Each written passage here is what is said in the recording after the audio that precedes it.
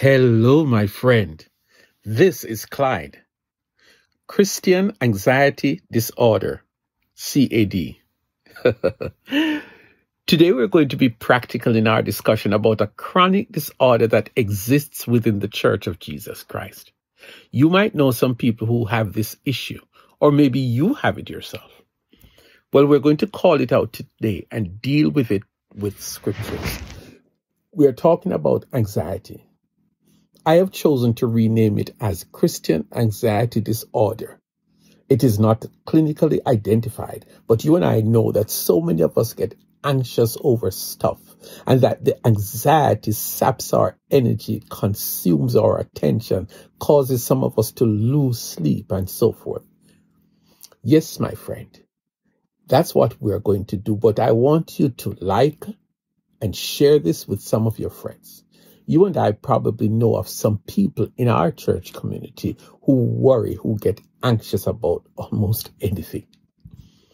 In the world of mental health, anxiety disorder can be described as a form of mental illness in which an individual experiences unusual worry and fear about something or someone, and it sometimes continues over an extended period of time and takes full residence in our lives. In other words, anxiety is the negative emotion that you feel that causes you to worry, to fret, to be fearful, to be nervous about some things. Well, why do we worry?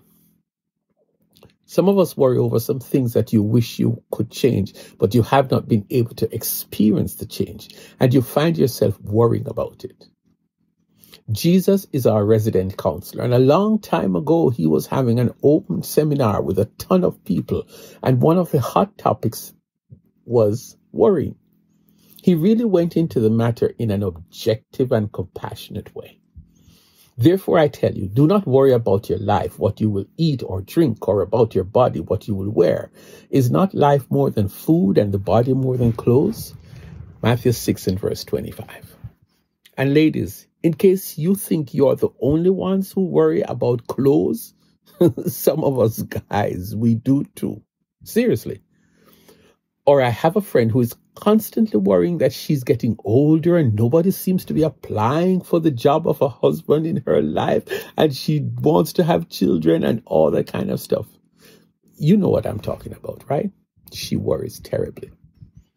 There's a guy in the Bible named Gideon who had an anxiety issue. He dealt with it in an unorthodox way. God had selected him to lead a group of semi-soldiers to defend the country of Israel against the large and aggressive enemies around. What? Who? Why? How? Me? Are you sure, God? Gideon probably had no sleep that night, and he found that this thing was consuming him, and it was not a good feeling. So Gideon decided that he was going to test God. I assume God is not worried if you decide to test him. So Gideon told God that he wanted to know if this is really him, God calling him Gideon. So he said to God, I'm going to put out a piece of fleece outside tonight. And here is the assignment. If you let the fleece be soaked with dew and the ground around it remain dry, then I will accept that this assignment is of you. Well, it happened just like Gideon asked. But deep down, he was not sure if this assignment was really from God, that he should be the leader. So he tried the fleece thing again. But this time he asked God to let the fleece be dry and the grass around it be wet, soaking wet. Well, what do you know?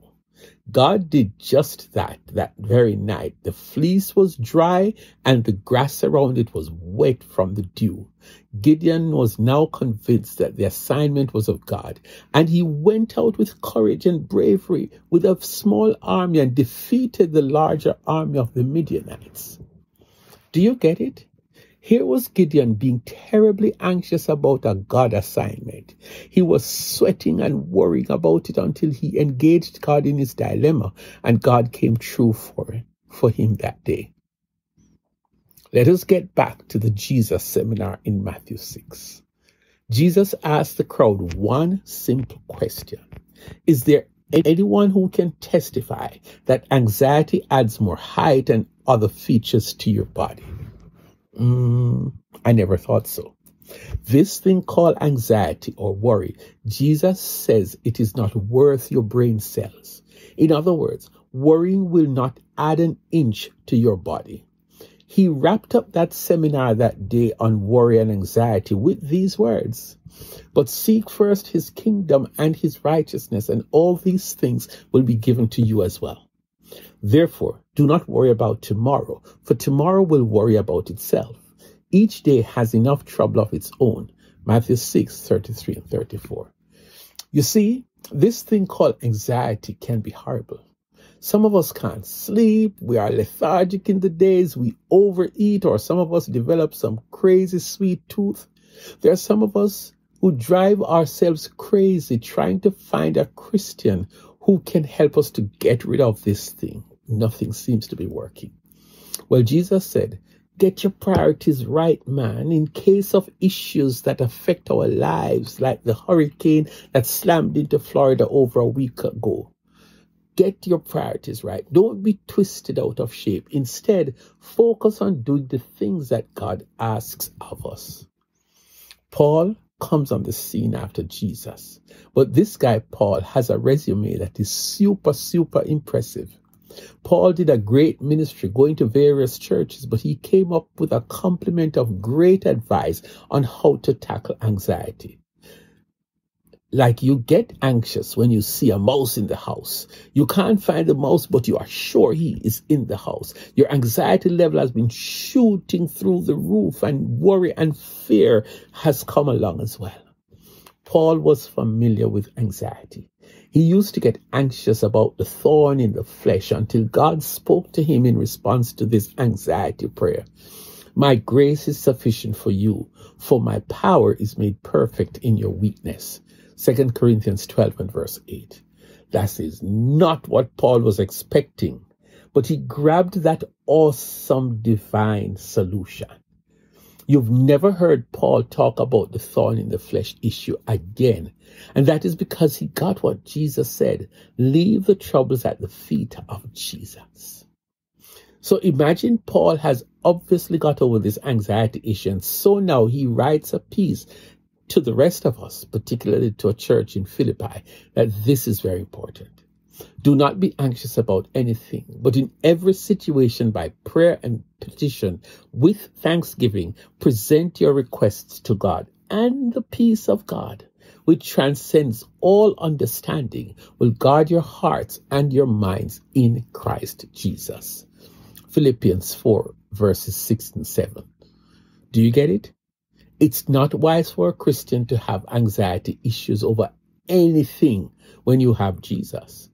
He totally understands your issues and the adverse effects that anxiety can bring upon you. So he says, it is simple. Start praying and turning over your anxiety issue to Jesus.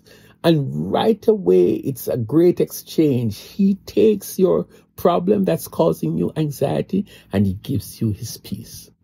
Whoever heard that peace, like the Jesus brand of peace, can be a great antidote to anxiety, worry, fretting, fear, unhappiness. Try it today, my friend. You'll be glad you did.